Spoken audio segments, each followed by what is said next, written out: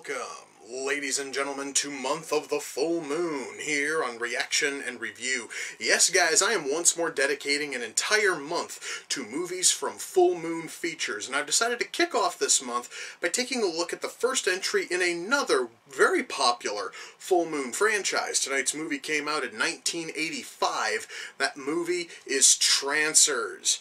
Now, I wish I could tell you anything else about this movie, guys. I mean, I know for a fact that it stars Full Moon regular Tim Thomerson. I know that the movie stars Helen Hunt. I find it weird that Helen Hunt got her name on the cover, even though this is a 5-movie box set and she's only in the first one. But, oh well. I know it has something to do with time travel. That's literally as far as all of my knowledge goes. I have no earthly clue if this movie's going to be any good at all. The only way I'm going to find out, though, is if I shut up and I push play, and I'm going to do that right now. So, without further ado, it's time to kick back, relax, and check out Trancers. Wait. So, if Whistler's plan is to go back in time and to kill his enemy, or rather to kill the ancestors of his enemies so that way they cease to be, then how the hell is there still knowledge that these people existed in the future? Like, how in the hell does Death know that there's supposed to be 3 people on this board when one of them never existed? Why wouldn't the time stream have corrected itself and there'd be a different third person there? I totally understand, guys, that it's a little bit early for me to be blowing holes in this film's story, and I'm totally digging what I'm seeing so far. It's just, this movie, I guess, really didn't think all the time travel shit through properly, and it's probably going to bother me a little bit. So, let me see if I've got this straight. So far over the course of this film, our hero, Jack, has gotten into a fistfight with a knife-wielding little old lady, and now he's beating the shit out of a mall Santa. You know, Jack honestly may have to fight some real odd fucking targets, but god damn it, it still actually is sort of cool. A little bit odd, certainly, but definitely cool.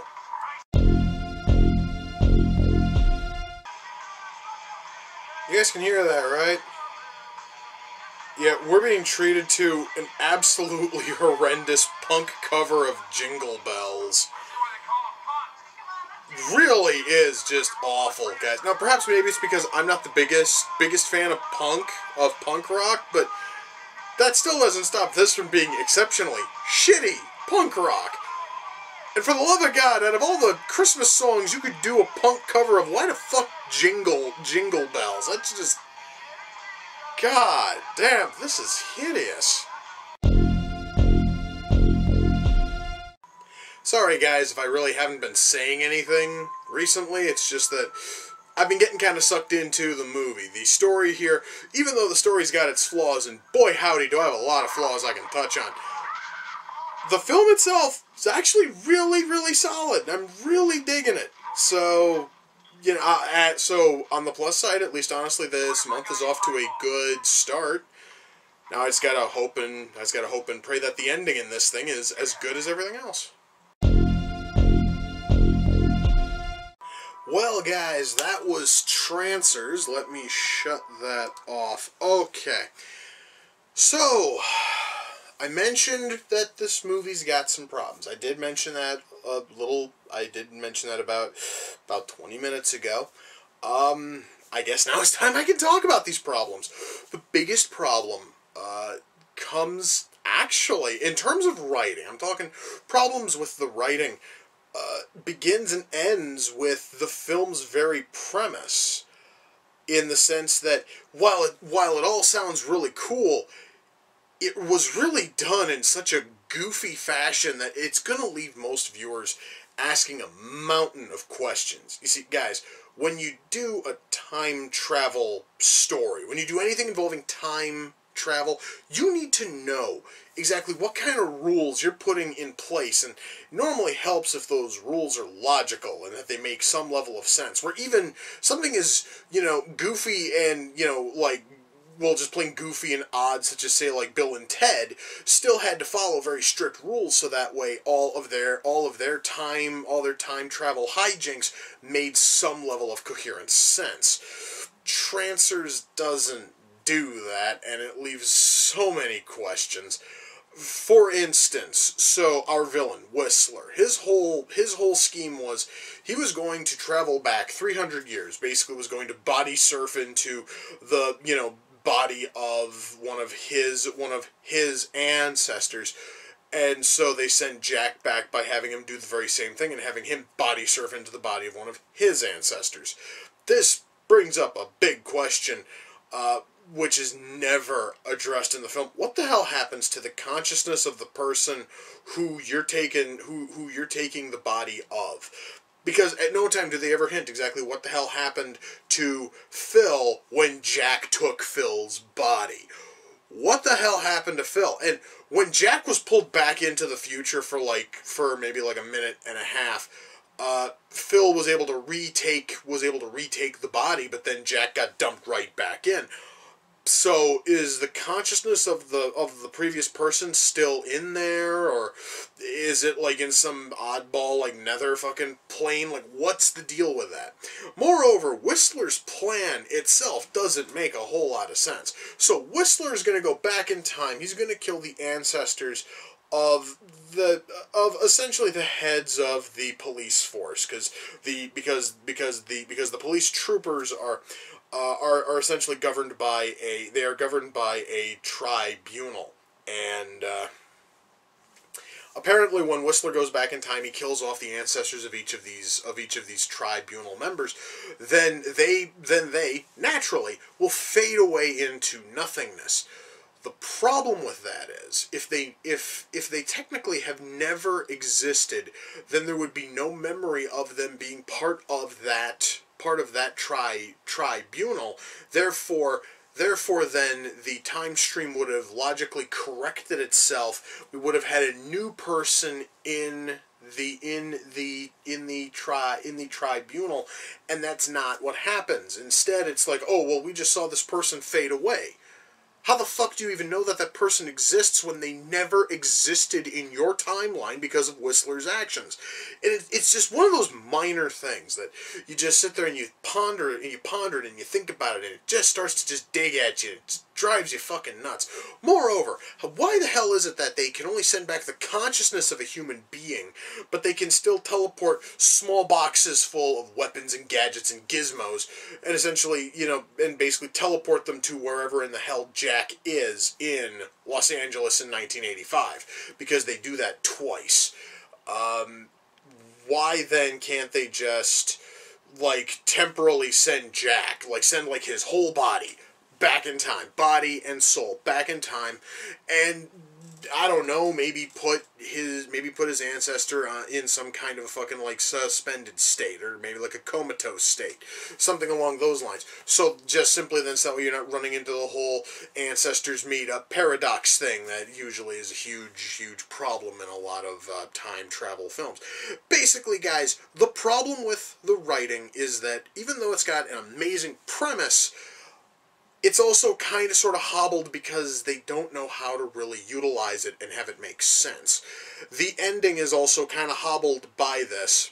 I'm going to give a little bit of a spoiler. At the end of the film, Jack has no way of getting back to his current time. He has no way of getting back to 2247. So he's stuck in 1985. That would make total sense if not about half hour before that, at about the halfway point of the film, so half hour, 40 minutes before that, they actually do directly pull Jack back to 2247 without him having to take the shot that was inside his gun, meaning that he's not technically stuck there. There's still at least one member of the fucking tribunal left, and the medic should still be there. Why can't they just bring him back out? Bring him back to his time, instead of leaving him stranded there and his body wired up on a table in a back room. It's just, the ending, Now, the ending, as interesting as it is, and as cool as as cool as the whole thing is, you sort of look at it and go, wait, but he's not really stuck there. He can't be stuck there.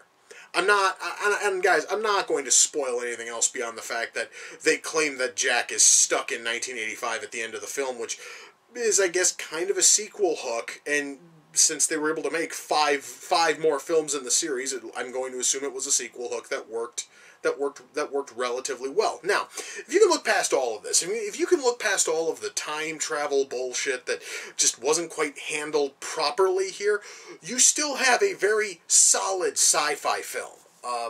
Well, there is one other question I have involving writing. Why is it that every single Trancer that Jack happens to run into looks totally fine and they look totally natural until they see Jack, and then all of a sudden, they begin to get these like sores on their face and their skin changes color. It's like, is that like part of how Whistler like programmed them to become his mindless zombies, is to immediately look as zombified as possible any time they happen to come within smell distance of Jack death.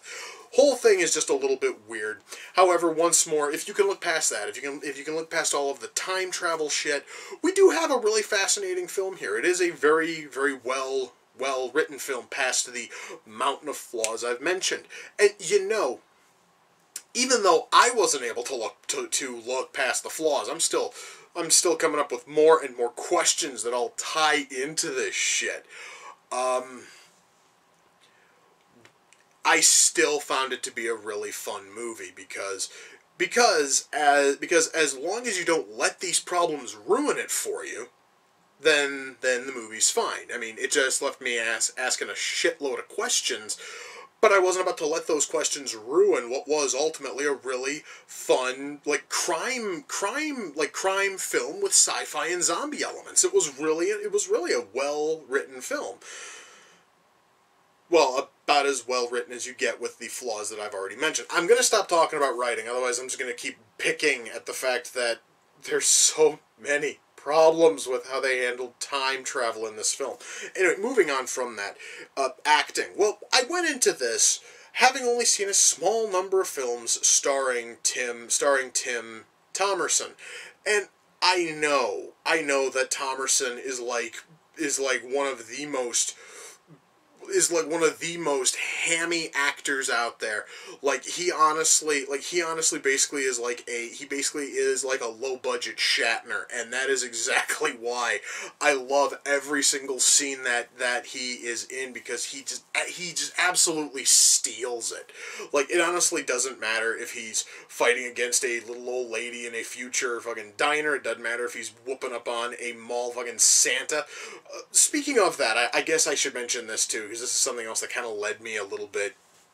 This here's like another thing that, it wasn't really a question involving writing, it kind of sort of makes Jack look a little bit less cool as a character, is that in order to become a Trancer, you have to have an incredibly weak mind, so that way Whistler is able to brainwash you and turn you into a Trancer, which means that every single person who Jack fights in this film are weak-willed human beings who have been brainwashed.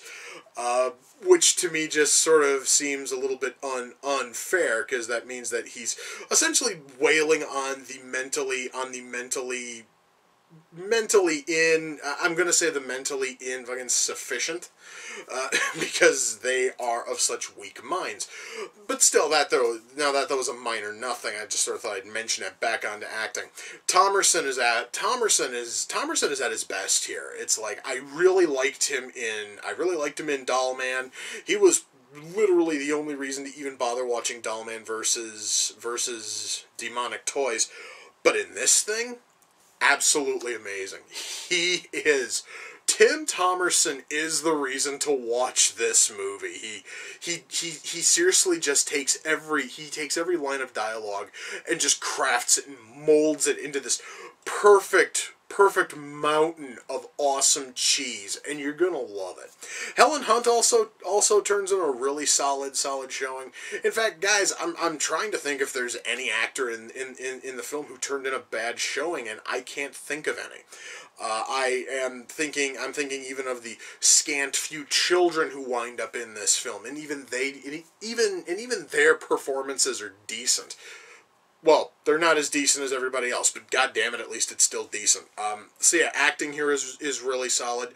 Our sound mix here is really good. Special effects, I do have to stress, this movie came out in 1985. Special effects back then, especially for low-budget films, were not exactly the best.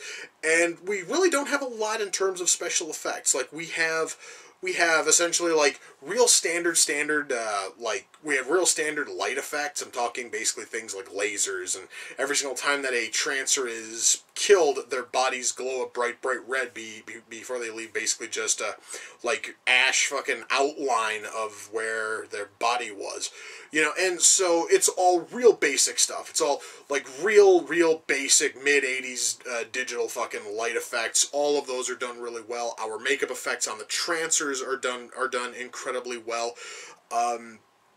Beyond that, guys, the only other things that are here that would be considered as special effects would be things like squibs and bullet wounds, and even then there's almost none. There's almost none of that in terms of, like, visible fucking, like, squibs that you actually see, like, go off on people or on things. You will see a whole lot of blanks fired, but most of them actually don't cause anything to spark, or they don't actually hit their target. One moment, though, I will say was really cool in terms of special effects is Jack has a watch, and when he hits the button, he basically is able to slow down time for 10 seconds.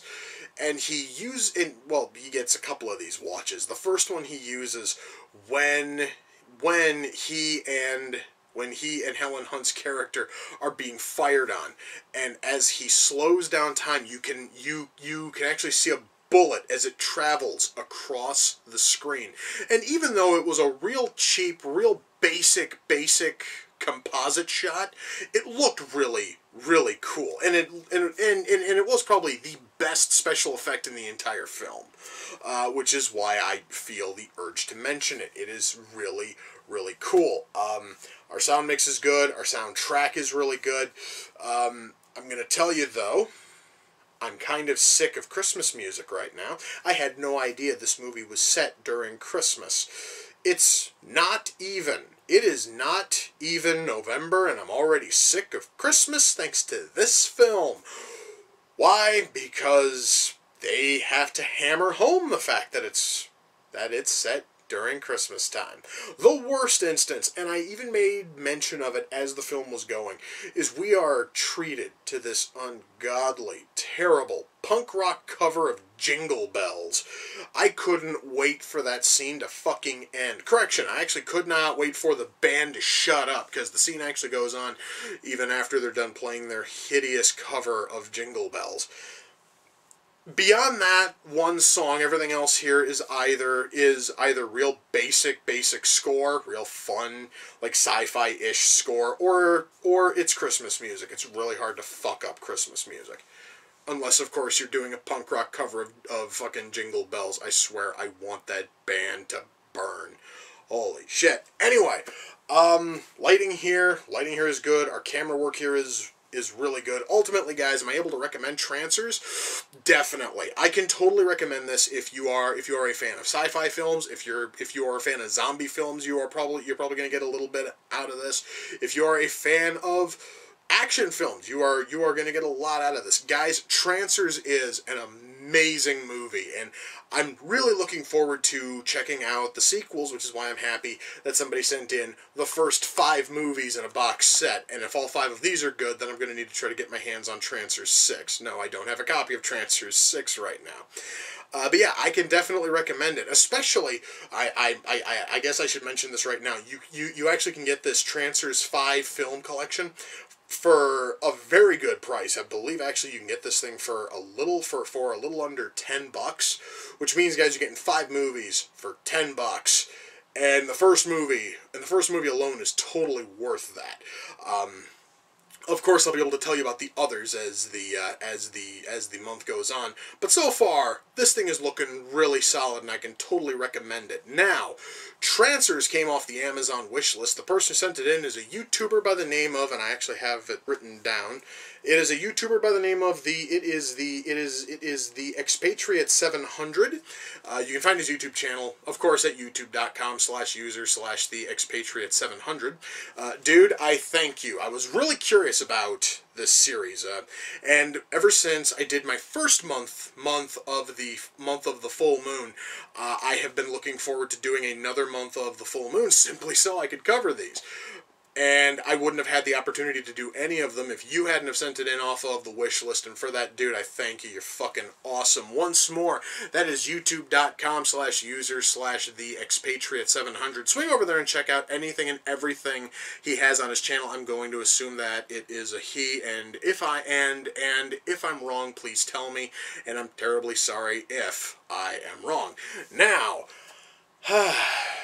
As much as I'd love to say I'm going to dive into even more stuff from full moon features, for some reason after watching this, I actually want to watch some stuff from Troma, and I still have my Blu-ray. Of Troma's War that I still have to watch.